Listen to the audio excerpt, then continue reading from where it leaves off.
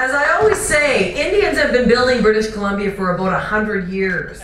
And so it's about time that British Columbians had a hand, we hope, in building India as India rises to one of the world's biggest and probably, as many of us predict, the top spot in economic power anywhere in the world. So let me say, with that in mind, we are expanding our trade and investment presence in a very big way. We're currently working with the federal government to co-locate our trade offices in Mumbai and Chandigarh, and we hope that these offices, with the new trade and investment representatives, will be in operation by the spring of 2012.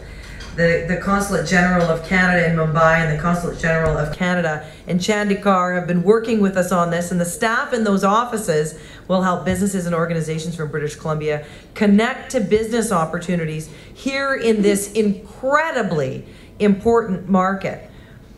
Our trade offices are part of our plan to expand and open markets. We have always been a small, open trading economy in British Columbia. And we've always been a place that's had to look outward to try and find investment. And we continue to do that.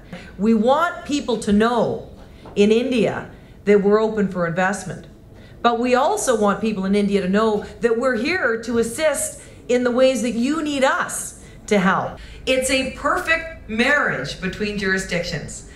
And we have always, as I said, benefited from the many Indians who've traveled across the ocean to build our country.